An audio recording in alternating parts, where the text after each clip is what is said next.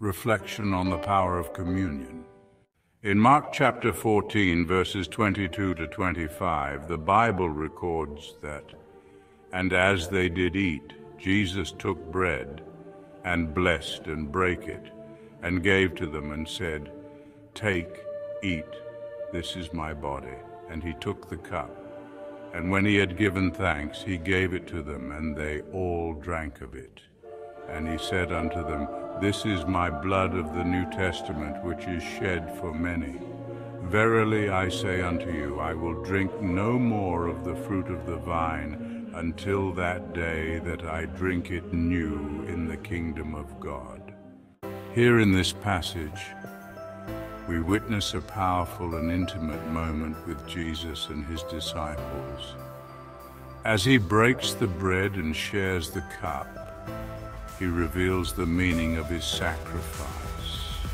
The bread is his body and the wine is his blood, poured out for the forgiveness of many. This act was more than a meal. It was the sealing of a new covenant, a commitment of love and redemption. What a humbling reminder that Jesus gave himself completely for us, inviting us into a new relationship with God that nothing can break. Every time we remember this, we're reminded that our past mistakes, fears, and doubts don't define us anymore. Christ's sacrifice reshapes our lives, replacing guilt with grace, weakness with strength, and death with life. Today, let's honor this love by living with hope and gratitude. Every moment is a chance to embrace the freedom, joy, and peace he has made available. When we feel unworthy, let us remember that the price has already been paid.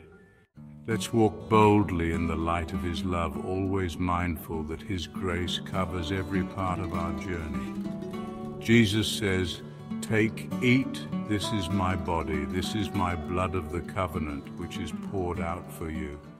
May the power in the blood of Jesus provide healing and deliverance to your soul, and break every negative covenant in your life in the name and by the blood of Jesus.